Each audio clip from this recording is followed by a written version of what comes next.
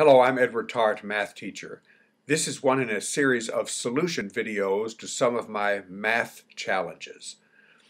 This particular one is not actually a math puzzle, it's specifically a logic puzzle. It's about hats, and here is how I presented the puzzle in the original video. 3 contestants were competing in a logic contest. The judges told them, "You will be seated in a circle facing inward toward each other. You will be blindfolded, and then we will put a hat on the head of each of you. Each hat will be either white or black.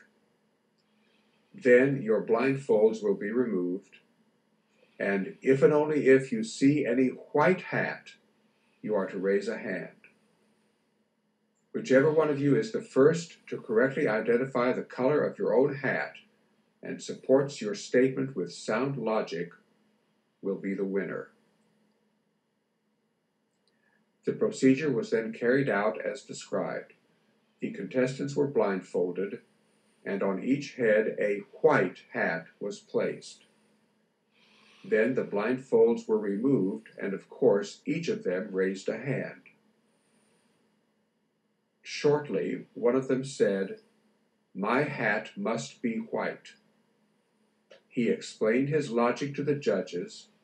They accepted his logic as being sound, and he was declared the winner. What was his logic?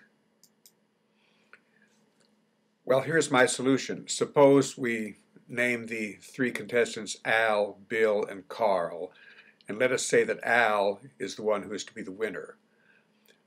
When the lights were turned up and all 3 of them raised their hands, Al thought to himself, "Suppose my own hat is black.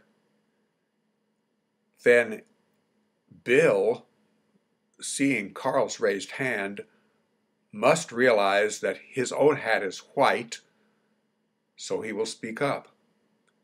And also Carl, seeing Bill's raised hand, will realize that his own hat is white, and so he will speak up. But neither Bill nor Carl is saying anything. Therefore, my supposition that my hat is black must be incorrect.